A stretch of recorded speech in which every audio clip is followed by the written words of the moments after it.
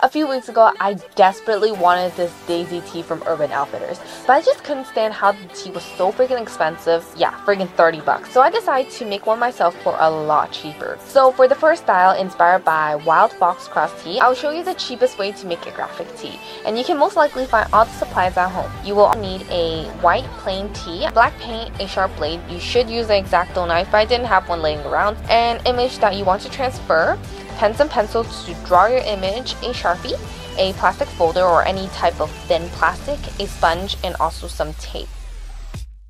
First, take your drawn image and stick it underneath your plastic. For me, I'm going to insert the plastic stick to secure my image. Then take your Sharpie and outline your image.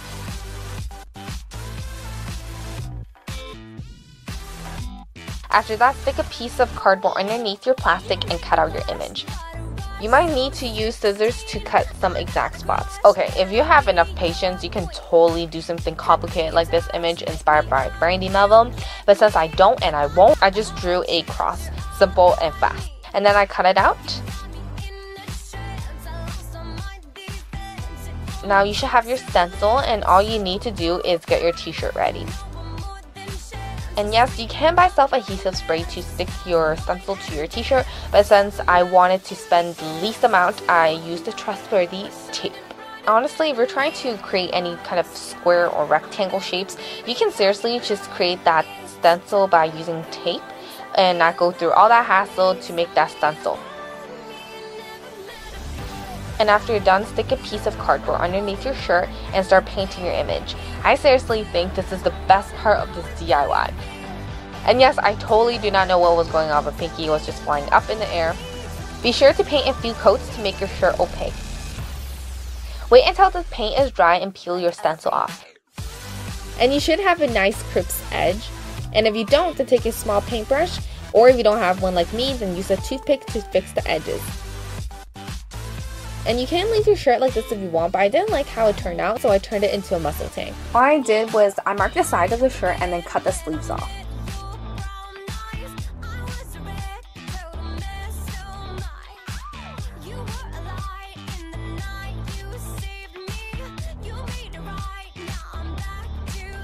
And I also cut the neckline of the tank.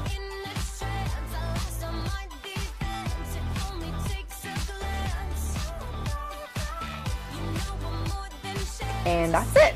The grand total of making this tank was only about $4. Really, $4. Too cheap to be true. And now for the next one, inspired by Urban Outfitters.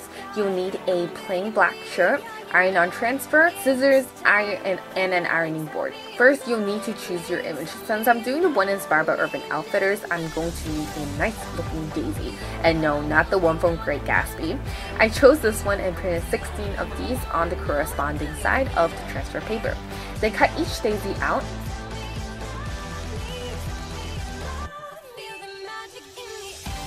And if you're using a black shirt, be sure to cut as closely as possible to the image, like this.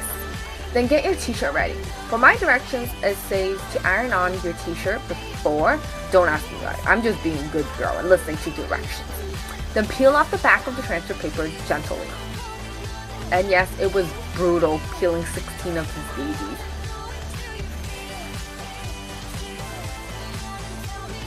Now place the daisy on your shirt and place the parchment paper over the image and iron on. My directions says to iron at least 20 seconds, so I did that. And being a lazy me, I just left the iron on, like this, but don't do that. Then finish off your tee with the 15 other flowers. You should definitely check out the original tee spacing to get a good idea. Honestly, besides the brutal part of peeling the back of the transfer paper, this DIY only took about 15 minutes, and it was a lot of fun.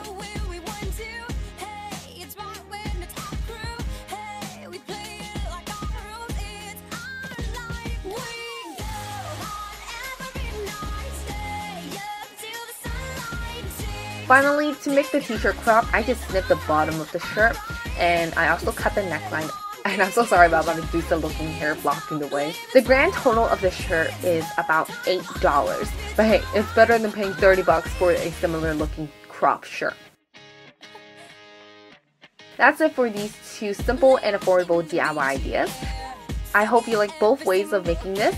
And be sure to hashtag berriebarely on Instagram to show me your recreations, and I will make sure to give it a like. And thank you so much for watching, and until next time, bye guys.